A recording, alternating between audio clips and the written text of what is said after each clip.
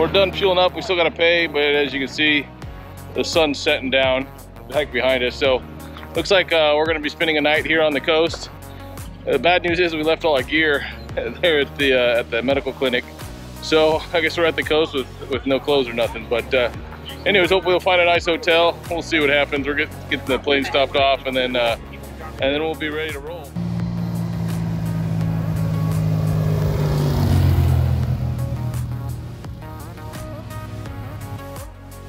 We are the farmer family, and we have been missionaries for most of our lives. We've been on some pretty epic adventures, and we figured it was about time to take you along.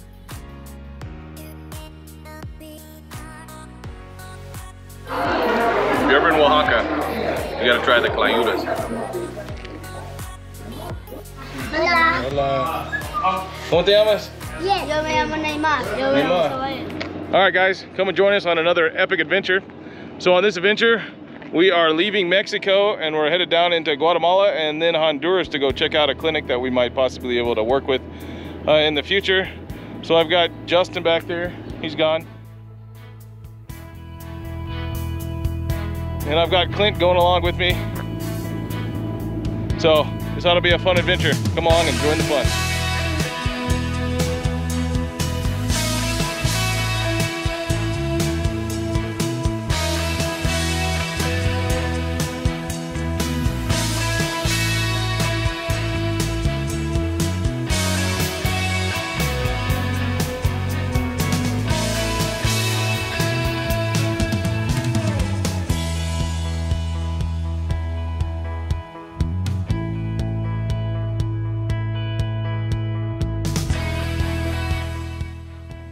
All right, we just landed here in Oaxaca. We met up with the guys from Pastas de Socorro, and we're gonna go meet up with some other UIM missionaries in the town of Oaxaca and enjoy a little bit of good food. Juan. I'm Juan Carlos. Nice to meet you. Hello for everyone. Yeah, I'm Jason. It's great to be here with Juan and have him show us around all the de Socorro and help us out as we get through all the checkpoints and everything here at the airport. So thanks, Juan. Yeah, you're very welcome. Yeah.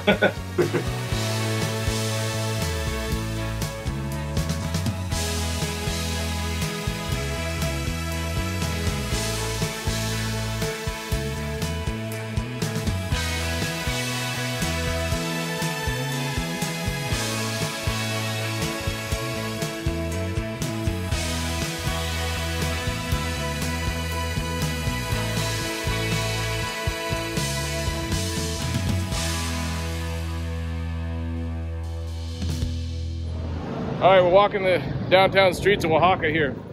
It's kind of fun. They got all these open markets. So here's the rule. Justin, if they say something, it's for your mother-in-law. You got to buy it, man. All right. So we'll see what we end up with at the end. Who buys what for their mother-in-law?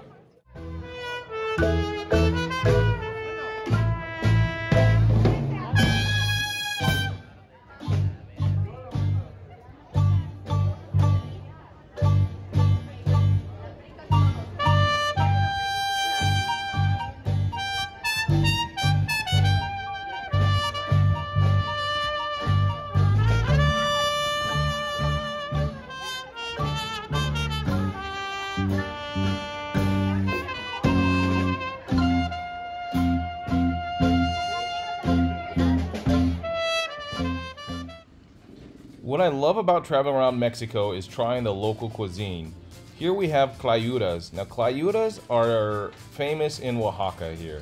You take your big tortilla shell, you cover it in a mole sauce, which is like a chocolate enchilada sauce that originates out of Oaxaca, and they put their meat on it, and then they put some of the mole on it, the meat on it, and then some of the Oaxacan cheese, and they'll put a few other toppings on it. And these are a great thing. I love eating the clayudas. Something else that is known for in Oaxaca is chapulines. Now chapulines are these little insects that you're going to see right here.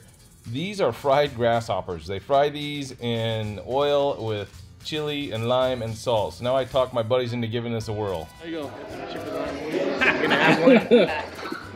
Oh, You gonna have one? You gotta try it, man. Yeah, you can try one? Alright. Oh, I missed Clint's reaction. You're gonna have to do it all over again, man. How's the chapulines? Alright, man, I gotta get the... You gotta get the reaction. We gotta get the reaction, yeah. Get a good one. There we go. Alright, there we go, man. Figure that out. Good stuff. Oh my gosh. That's what I'm talking about. Yeah. Look at those. Oh my gosh. Okay. Chapulines. ¿Quieres chapulines? So now it's my turn to try the chapulines. There you go. Tastes like chicken. I don't think you really ate it. No, man. Tastes just like chicken. Salty chicken. Alright, now it's time to dig into this sucker. Looking forward to that. If you're ever in Oaxaca, you gotta try the clayudas.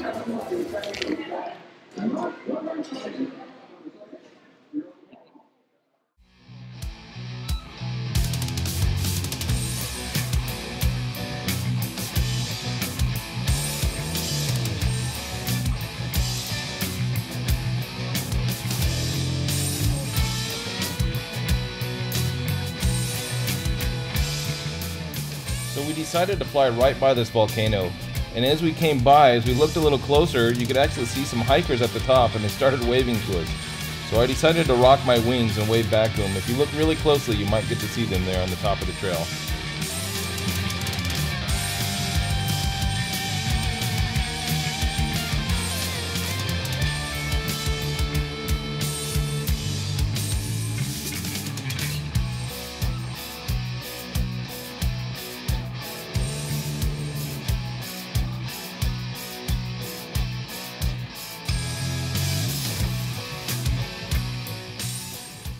So about 50 miles out, we could see this volcano spewing forth ash. I wanted to fly right by it and get a good view of it, but my buddies decided otherwise, and so we stayed about 10 miles away from the volcano just in case it really decided to erupt.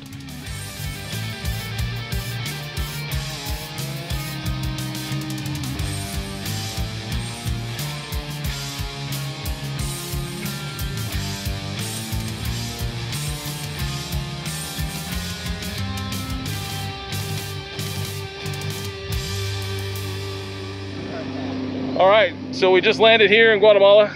Just had a bunch of inspectors come out, run through the airplane, and they also grabbed all of our luggage and walked away with our luggage, so we're hoping one day we'll get the luggage back. But things were crazy. As soon as we landed, it was like a circus around the airplane. It was fun. We're glad to be here in Guatemala, hoping to get all our paperwork and everything in order, and we'll be on our way and be able to spend a couple days here in Guatemala, and then on to Honduras later. So we'll show you some more adventures.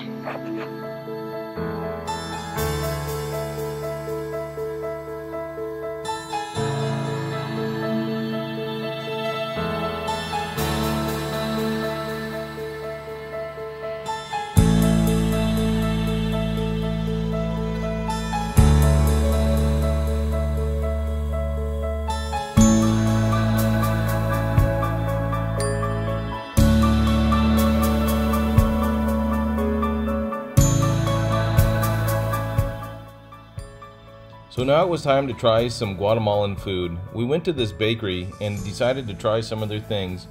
As we ordered our breakfasts, it's very common to get a blob of black bean paste with whatever meal that you have. Normally you got fried bananas and this bean paste and then whatever else came with your meal. Hey. I guess, yeah, I only see two guys back there, but... Okay.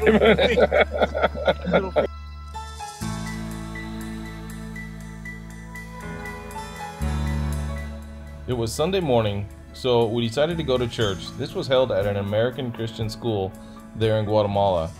It's always fun for me to go to different countries and try their different church services and enjoy fellowshipping with our brothers and sisters in Christ in another language and another culture.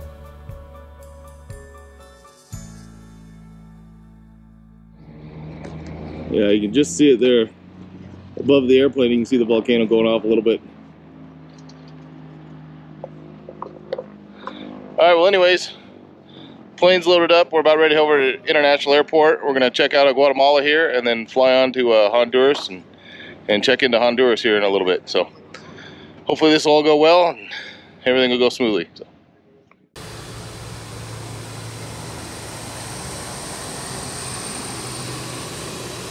If you're going to be able to hear me or not, but the flight plan is all done and we're all checked out of Guatemala.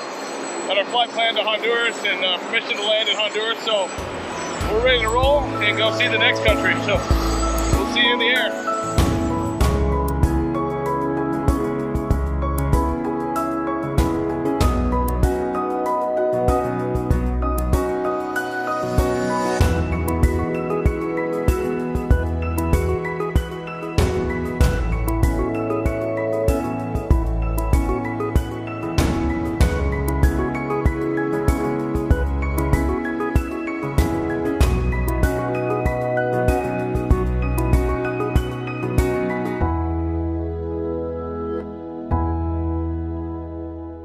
Okay, so we made it to Honduras. We've cleared all the customs and immigration. Took a little while, but we're all done with that. So now we got to take the plane over and we're gonna fuel it up and get it ready to go. And then we're gonna fly out to the medical clinic. We got about an hour and 40 minutes to go, and we should be out to the medical clinic. I don't know if you can see some of those clouds there in the background.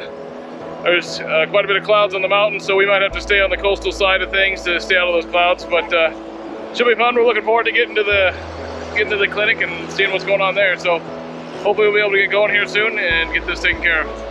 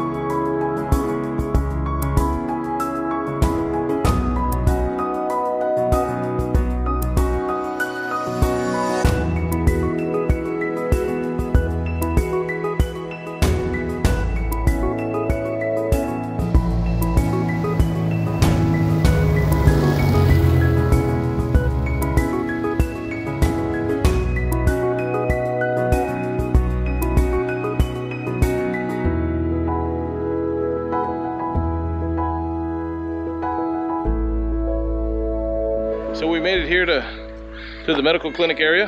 There is 3 hangars. We've got our airplane parked in the back there.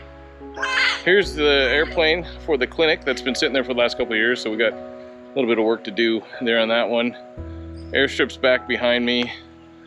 And then it's actually a 3rd hangar here. So we're talking a little bit tonight about setting up meetings tomorrow. We're going to be talking with the board here about possibly partnering with them and setting up some flight services for them and reopening this airbase that's been closed for several years. So a lot of exciting things happening, and we're excited to see what's going to happen and go from here. So let's take a look at this airplane.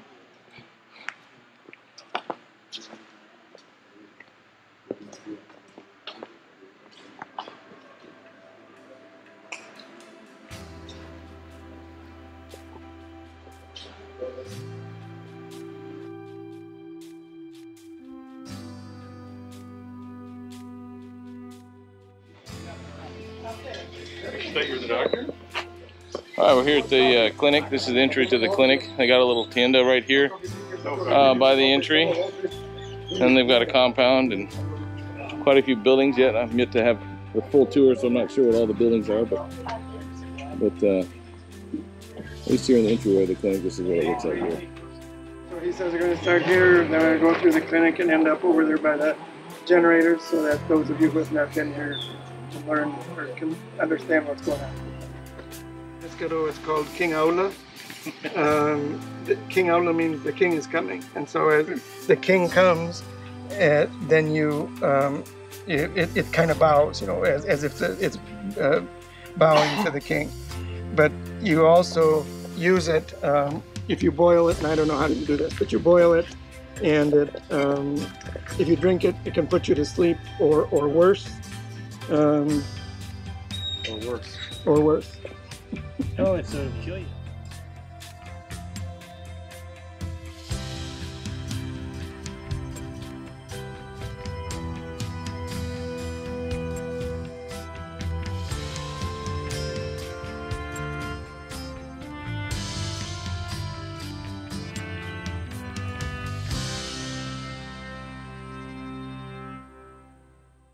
of course, in the United States, eat the nut. I understand it's somehow you have to cook them. Is the nut on top? No, It's inside, isn't it? this is the nut. That's the nut, the cashew. Okay, so But they have to be cooked, and then something else happens. It's a weird process. I would have never. this, I understand these are related somehow to poison ivy. Kids, my kids, when they were little, would suck on them or whatever, and they burn, and that's why you need to cook them. So we told you that they get one meal a day from us. That's the noon meal, but then the patients can also come in here and cook other stuff. They can do And their own. that's the traditional Mezcal stove, which is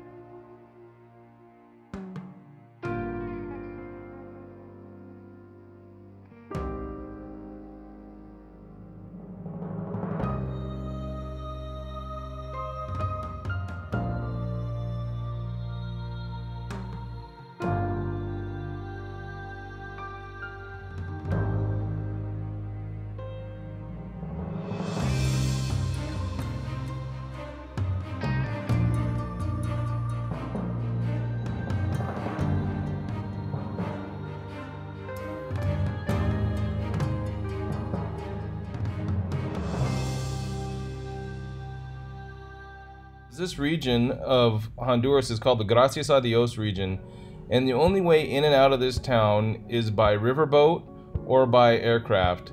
Now, even though you see cars and motorcycles and vehicles, those all had to come in by boat, and there's no roads exiting the town. So you could see how critical aviation is in this part of Honduras. You know, what could be a couple hours on boat might mean, or a few minutes in the airplane might mean life or death for some of these people. Alright, we're ready to try some new food. Justin's stoked. Alright,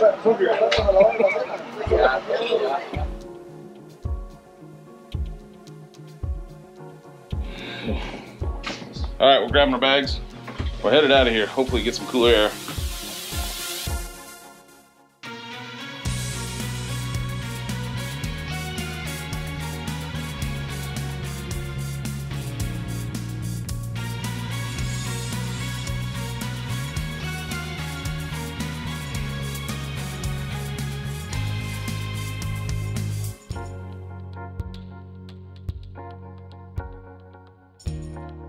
Made it all the way from Honduras to the bottom of Mexico in one shot, so that was great. Just checked into customs here in Tapachula, Mexico, and so we're gonna go explore the town and get a hotel and enjoy a little bit of air conditioning because it's been a hot one here.